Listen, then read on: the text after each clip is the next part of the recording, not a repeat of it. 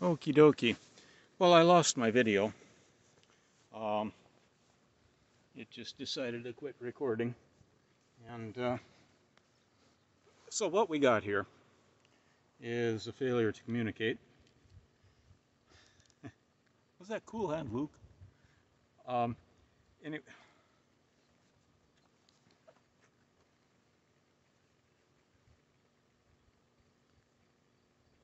damn hippies. Pardon me.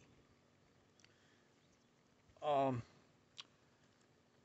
like I said, there's a USB micro to USB-C or standard USB to USB-C that needs to be had so I can plug the camera in to show you guys what's occurring.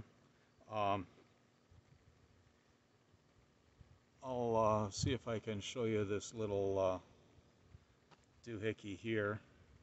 The camera fits down the valve guide fine, but there's this whole deal is heat shrunk, and there's just enough of a bump there that it won't quite go into the guide. I messed with it with a little 320 grit sandpaper, and it's much better.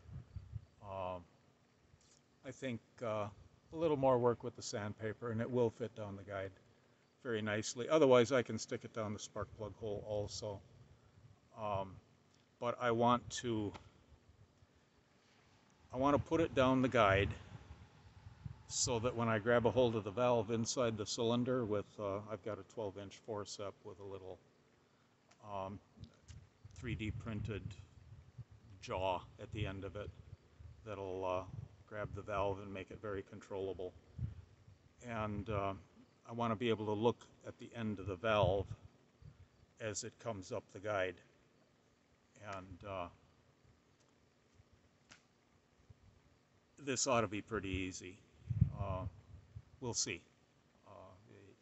It's a lot better than spending $400 on pieces parts to do an R&R on the cylinder head.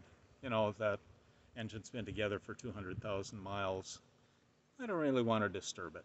It's a nice working system at this point. So, yeah, I've got to find that adapter. Really kind of dismayed that the adapter didn't come with. But such is life when you buy high-tech equipment for $8.89 shipped. That was free shipping. A little bit of tax in there, but yeah. Further updates will be coming. Later, bye.